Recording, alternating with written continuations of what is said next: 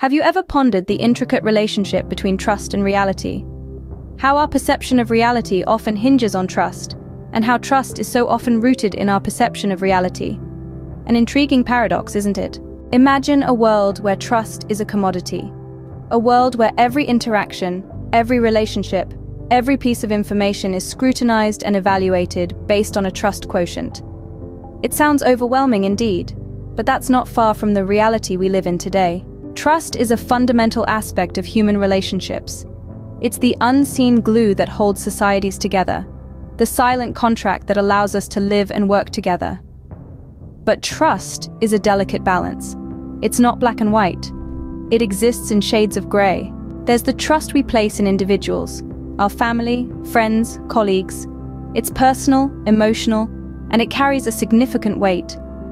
This trust is often built over time, through shared experiences and mutual understanding. It's a form of trust that's deeply rooted in our perception of reality. Then, there's the trust we place in institutions, governments, corporations, the media. This form of trust is more systemic, more impersonal. It's based on a belief in the system, in the structures that govern our lives. It's a form of trust that's shaped by societal norms and expectations. But trust is not a static entity. It evolves, it adapts, and it can be broken. The reality we perceive is often a reflection of the trust we hold. If trust is broken, our sense of reality can shatter, causing us to question everything we thought we knew. On the other hand, reality also shapes trust.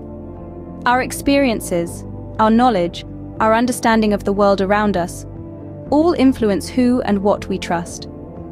When our reality changes, our trust can shift, creating a ripple effect that can change everything from personal relationships to societal structures. So what does this mean in the context of our lives? What happens when trust is eroded, when reality is questioned?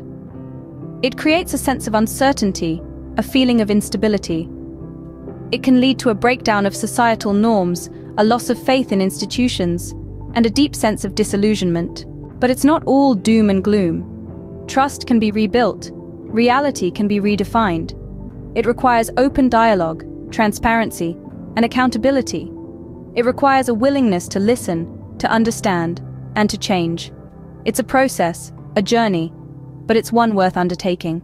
To wrap up, the relationship between trust and reality is a complex one. Trust shapes our reality, and reality shapes our trust. It's a delicate balance, one that requires constant nurturing and reassessment. But in the end, it's a fundamental aspect of our lives, one that shapes our relationships, our societies, and our understanding of the world around us. So, the next time you find yourself questioning your reality or your trust, remember this. Trust and reality are not fixed entities. They are fluid, ever-changing, and ultimately, they are in our hands.